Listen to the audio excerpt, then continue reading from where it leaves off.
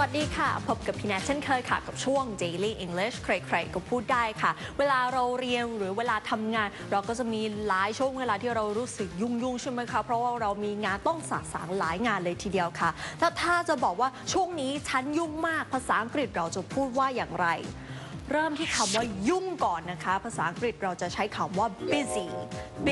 b u s y busy แปลว่ายุ่งค่ะซึ่งถ้าจะบอกว่าตอนนี้ฉันยุ่งมากภาษาอังกฤษเราก็จะพูดว่า I'm very busy at the moment I'm very busy at the moment แปลว่าตอนนี้ฉันยุ่งมากๆนั่นเองค่ะหรือถ้าจะบอกนะคะว่าช่วงนี้ฉันยุ่งจริงๆเราก็สามารถพูดได้ว่า I've been really busy these days I've been really busy these days แปลว่าช่วงนี้ฉันยุ่งจริงๆนั่นเองค่ะ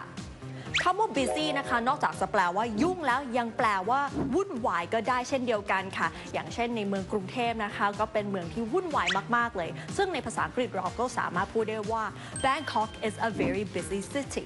Bangkok is a very busy city แปลว่ากรุงเทพเป็นเมืองที่ยุ่งวุ่นวายมากๆนั่นเองค่ะ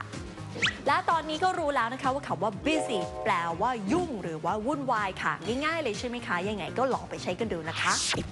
และทั้งหมดนี้ค่ะก็คือ Daily English ใครๆก็พูดได้ประจำวันนี้ค่ะติดตามได้ทุกวันในรายการห้องข่าวเยาวชนหรือจะดูย้อนหลังผ่าน youtube.com search คำว่า Daily English ใครๆก็พูดได้ก็เจอทันทีค่ะสำหรับวันนี้พี่น่าลาไปก่อนสวัสดีค่ะ